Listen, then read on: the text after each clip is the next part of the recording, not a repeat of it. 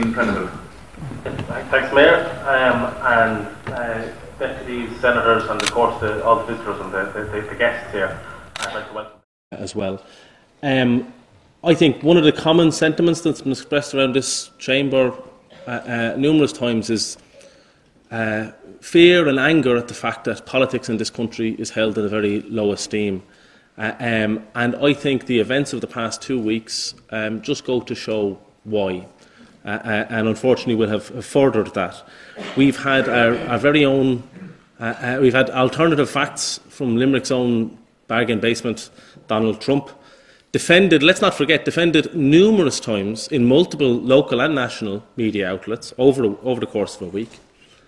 A half-hearted apology, I have to say, in order to, and I'll come to why, in order simply to, it looks to me, to save somebody's political skin. And let's call it what it was. What was said wasn't just offensive to some people who are sensitive. What was said was completely and utterly untrue.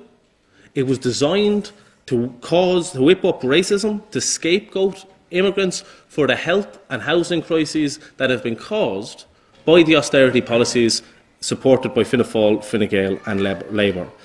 So what I would call for is not just a half-hearted apology if you offended somebody, Mayor, but I'd call for you to retract the comments completely and to admit that actually what you said was untrue.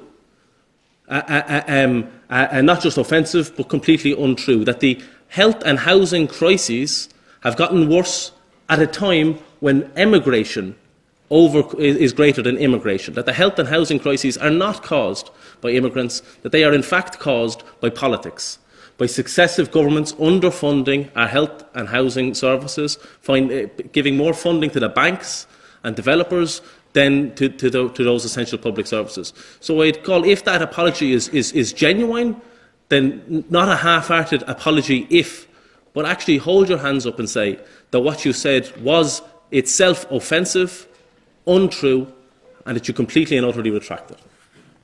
Thank you.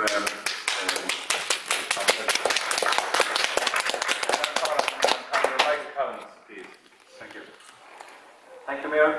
Mayor, very happy congratulations on your elevation today. Proud moment for you and your family.